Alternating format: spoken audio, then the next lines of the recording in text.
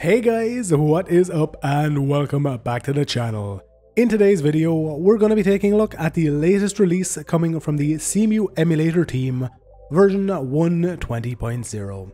Since our previous release version was 1.19.4, this 20 version revision means that this is going to be a major features update, and in my testing so far, it indeed does seem to be the case, with much better gameplay, much better performance, and indeed far fewer graphical bugs than we previously had on the emulator. Now, if you are not a Cemu Patreon supporter, this new version is going to be available to you on the coming Friday, July the 17th. All you have to do is turn on your auto updater, and as soon as it's released to everyone in the public, it'll automatically download and install itself on your system. That is, of course, if you've already followed previous guides of mine and enabled this setting. Now, a quick word of warning for any Cemu Patron supporters: if you've already downloaded 1.20.0, there was a 1.20.0b version update, so if you haven't already downloaded this, please do check your email or the Cemu Patreon page, since after a few days of user testing, they released a hotfix version titled 1.20.0b. This solved a lot of performance and graphical issues in many games, so please make sure to download and utilize this B variant. Now, as I said, we do get better performance in a lot of games on this new version, and I'm going to be taking a look at those in just a few minutes. But for now, we're going to be taking a look at everything changing in this new 20.0 version. To start things off, we're going to take a look at the biggest change in this new numbered release: a brand new and complete rewrite of the GPU buffer cache.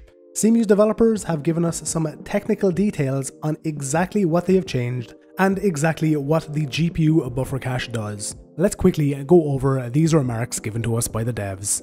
Cemu's buffer cache exists to emulate unified memory. PCs generally have a dedicated VRAM, unlike the original console, which shares its RAM between its CPU and GPU. The emulator's old buffer cache implementation had separate caches for different types of GPU buffers, be it attribute, uniform, or streamout, while the new buffer cache implementation has one central cache for all buffer types, avoiding redundancy if any data is overlapped. What this means for the user is that you're going to have much lower PCIe bandwidth usage, since only actually modified data is going to be transferred. And on top of this, it is a very high accuracy with almost no CPU overhead, since this new buffer cache relies on hints, for example cache flushes, instead of the old method of using polling with heuristics. Okay, so now that we've taken a look at what this change implements, let's take a look at how it's going to affect the user. Again, we've been given some improvements that have been found by users in testing over the past few days, and also some notes given to us again by the Cemu developers. The known improvements as of 1.20.0b are the following: better performance in many games. We're going to be taking a look at this in Breath of the Wild using OpenGL and Vulcan in just a few moments. The GPU buffer cache accuracy option has now been removed from both global and game profile lists. This makes getting your game's optimal settings much more user-friendly, since every game is just going to use this singular unified GPU buffer cache. Some games of note where we've seen improvements are Sonic Boom, where all polygonical explosions are now completely fixed.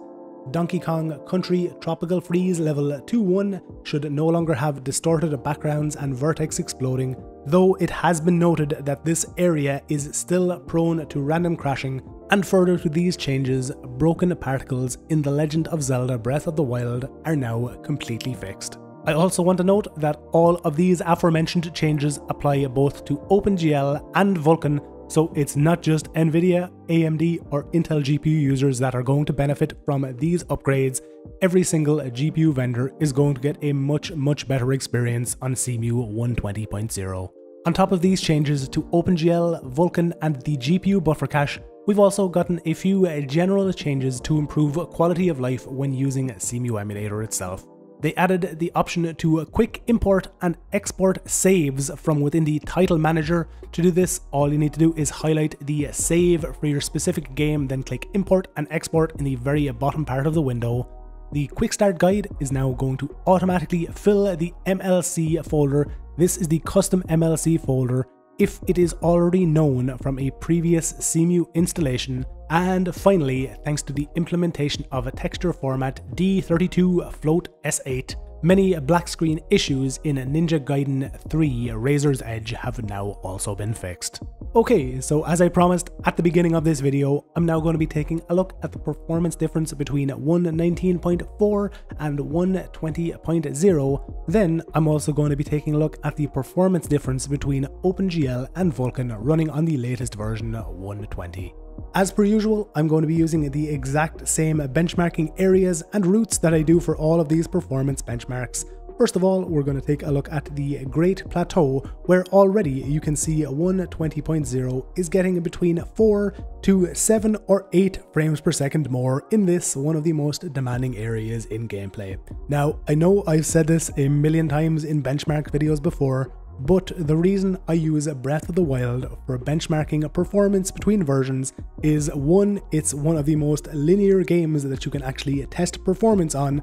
It's one of the only games that allows you to completely unlock its frame rate and test performance like this.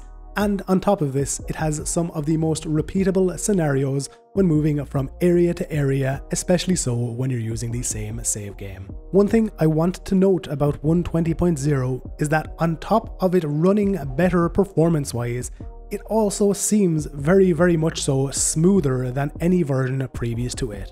Now, many of you, if you've played this or any other game in the past, may have noticed that on OpenGL at least, you get small little stutters even if you do have a complete shader cache.